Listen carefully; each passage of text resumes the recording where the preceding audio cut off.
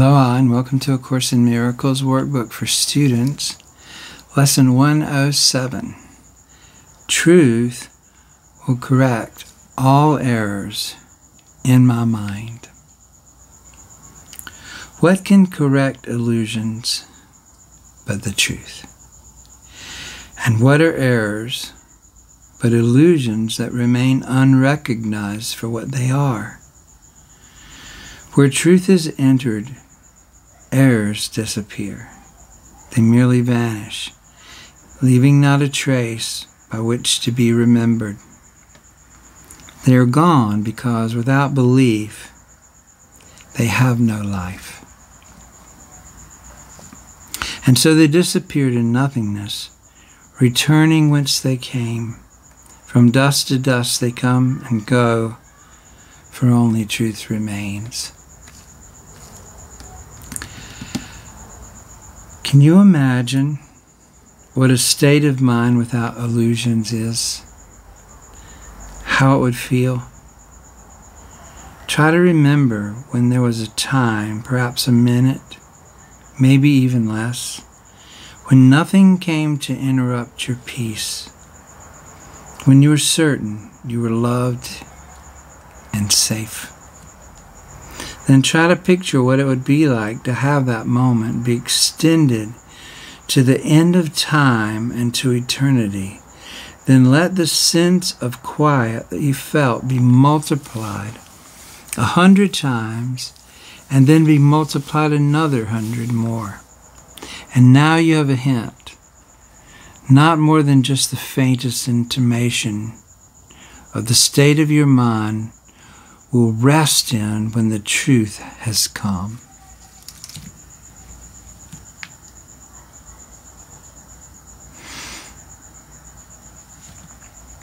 Without illusions, there could be no fear. Without illusions, there could be no doubt and no attack. When the truth has come, all pain is over. For there is no room for transitory thoughts and dead ideas to linger in your mind. Truth occupies your mind completely, liberating you from all beliefs in the ephemeral. They have no place because the truth has come and they are nowhere. They cannot be found, for truth is everywhere, forever, now.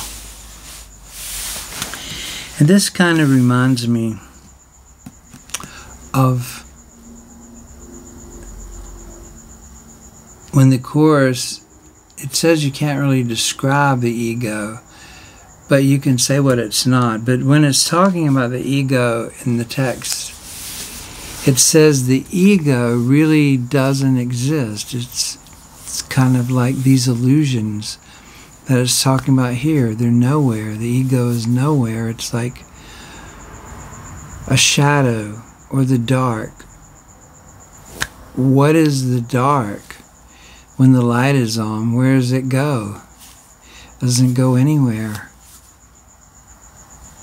It was never really there. Only the light is real. So that's the way sort of the truth is like the light that comes and dispels pain and darkness and illusions.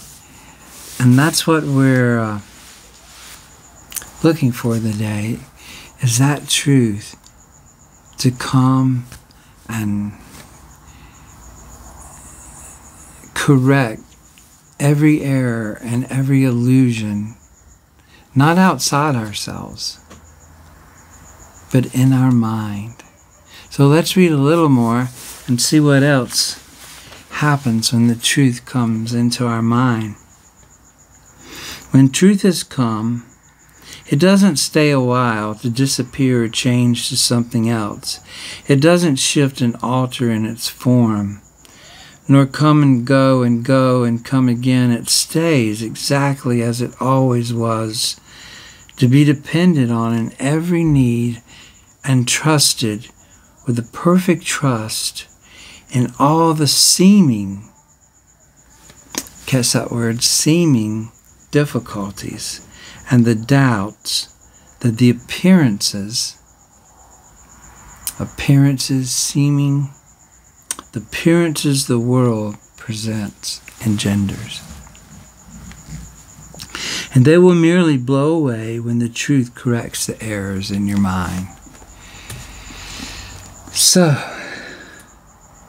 when truth has come, it harbors in its wings the gift of perfect constancy and love, which does not falter in the face of pain, but looks beyond it, steady and sure.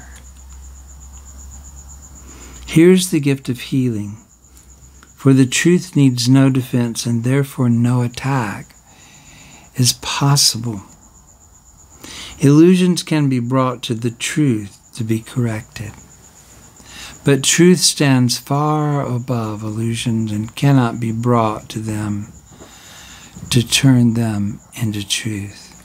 This is another concept you see in the Course, is we bring illusions to the truth for them to be dispelled, exposed, for us to see that there's nothing to be afraid of. But what the ego would have us do is try to bring truth to illusions, just the opposite, and make them real. But there's no way that truth can be brought to make illusions real. So truth does not come and go, nor shift, nor change in this appearance now and then, in that evading capture and escaping grasp. It does not hide, it stands in open light, in obvious accessibility. It is impossible that anyone could seek it truly and would not succeed. And so today we are seeking the truth sincerely and will succeed. That's the promise that the Course gives us. Truth will correct all the errors in our mind. We do not have to ask for what we do not have. It's there already. We merely ask for what belongs to us, that we may recognize it as our own. So the truth already belongs to us. And we just ask for what belongs to us so that we can recognize it. Today, we practice on the happy note of certainty that has been born of truth. The shaky and unsteady footsteps of illusions are not our approach today. We are as certain of success as we are sure we live, sure we hope and breathe, and sure we think.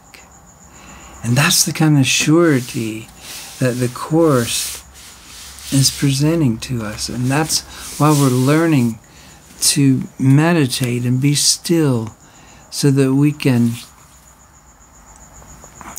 really encounter this knowledge of the truth. And it's not something that we just believe with blind faith because a book says it's true, but because we have stilled ourselves and we've listened and we've allowed. First, we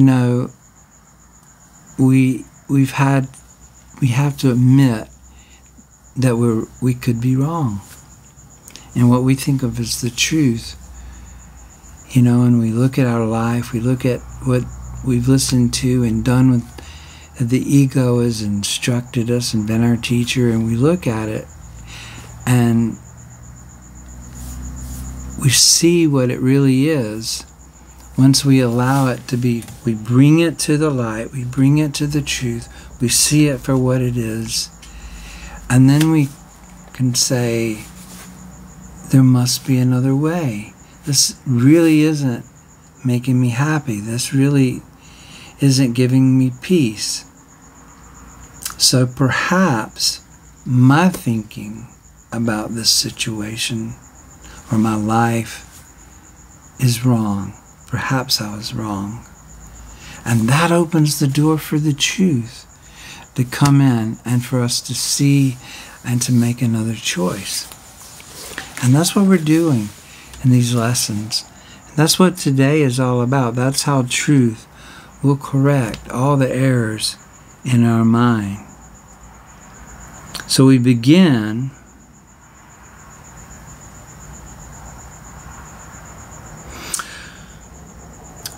we are certain of success, it says, as we are sure we live and hope and breathe and think. That's pretty sure. You know, I'm pretty sure I hope, I'm pretty sure I breathe, pretty sure I exist and think. And we do not doubt. We walk with truth today and count on it to enter all the exercises that we do today.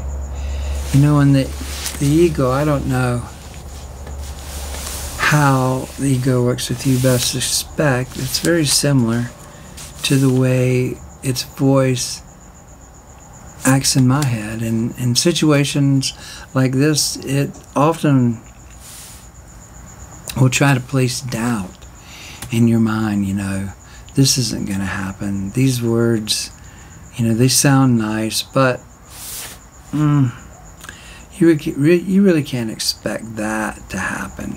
Not for you, anyway. I mean, this book, how do you really know it's true? How do you really expect these things to happen? And if I listen to that, I might be inclined to say, man, I'm doing this, but I don't really think it's going to happen today. I mean, it doesn't really matter if I miss an hour or two, because it's probably not going to happen. But that's not the way. If you hear those voices, that's just normal resistance to the truth, because our ego doesn't want to be exposed into the light. But there is an element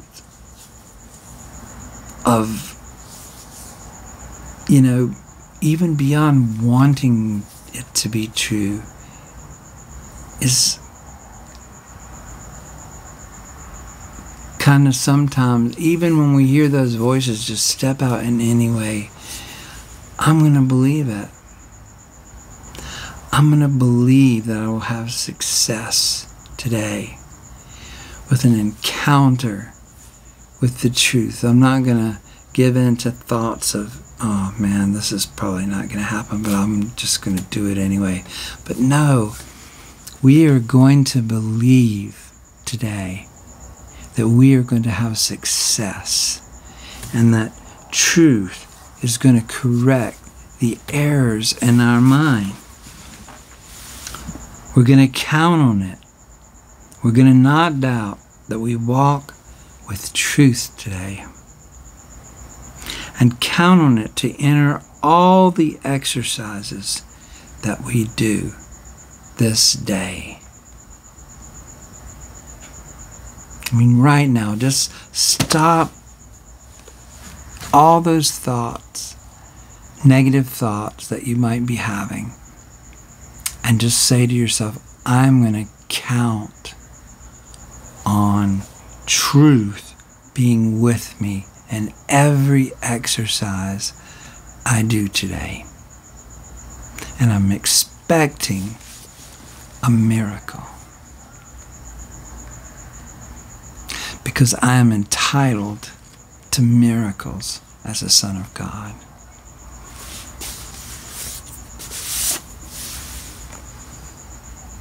Begin by asking Him, who goes with you, the Holy Spirit, upon this undertaking, that He be in your awareness as you go with Him. You are not made of flesh and blood and bone, but were created by the selfsame thought which gave the gift of life to him as well. He is your brother, and so, like to you, your Father knows that you are both the same. It is yourself with a capital S. It is yourself that you asked to go with you. And how could he be absent where you are? So here we are. We have the decision maker, ourself, that's identified with illusions, identified with the ego, identified with separation. And then we have our true self that we're trying to remember who we are. So it's got both of those, the decision maker, the one that we are conscious of right now in this space and time, wherever in this video, and then there's the self that we are asking, our true self, our real self, to go with us in this movement toward the truth. And we're believing that our self is with us. That's kind of what this paragraph is saying here. It is yourself that you asked to go with you. And how could he, yourself, be absent from where you are? So our self is with us. Truth will correct all errors in your mind which tell you that you could be apart from him, yourself, your true self. You speak to him, your true self, today, and make your pledge to let his function be fulfilled through you. To share his function is to share his joy. And remember, we're talking about our true self here. We're talking about it like it's someone else, but it's not. It's us that we've kind of lost contact with. His confidence, our true self's confidence, is with you. As you say, truth will correct all errors in my mind, and I will rest in him. I will rest in him who is myself. So we're going to have an encounter with ourself today, and the truth is going to erase or correct all the errors in our mind that have been like a veil and blocked us from seeing the truth about ourselves. And then we're going to let him, our true self, lead us gently to the truth, which will envelop us and give us peace so deep and so tranquil that you will return to the familiar world reluctantly. And just from my experience, I would just say,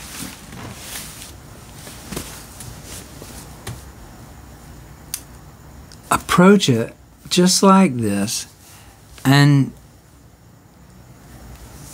wait and allow yourself to bring you to the truth.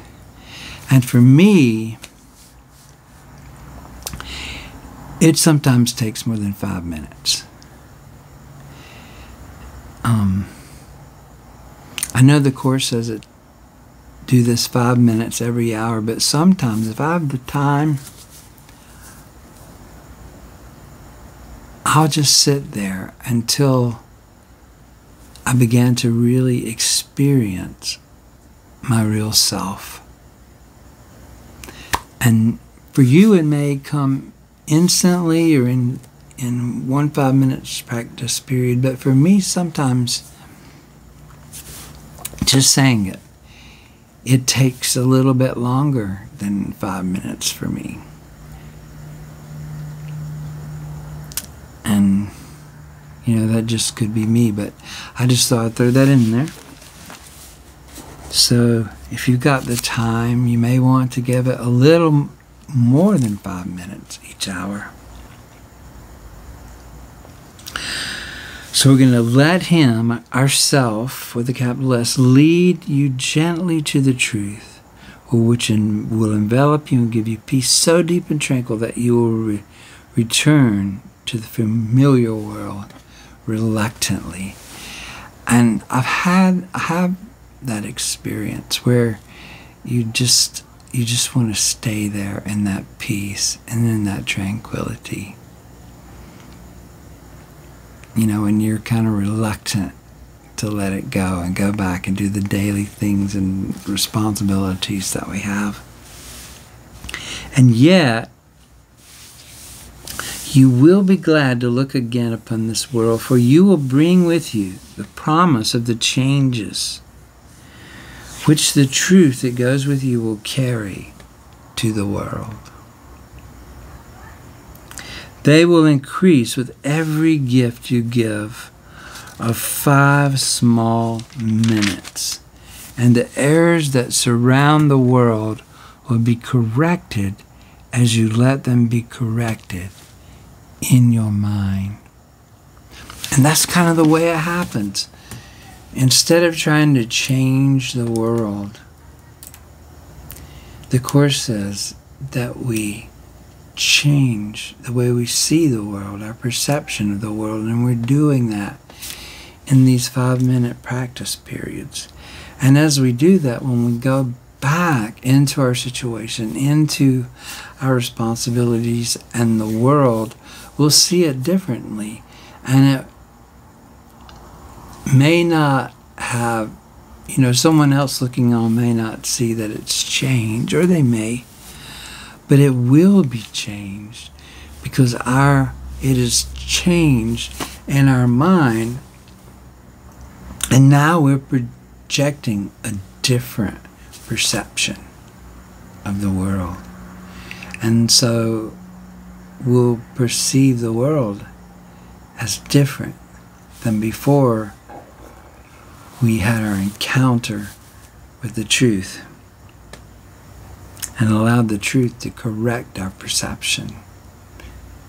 The outside thing may not have exactly changed, but the way we see it and what we see will be different, and we may, and where before we were upset, now we'll have peace and joy because we see the illusions for what they are. And we'll let go of our belief in them. And as we let go of our belief in them, that was what was giving them power. And they just begin to vanish like clouds or smoke or shadows. Do not forget your function for today.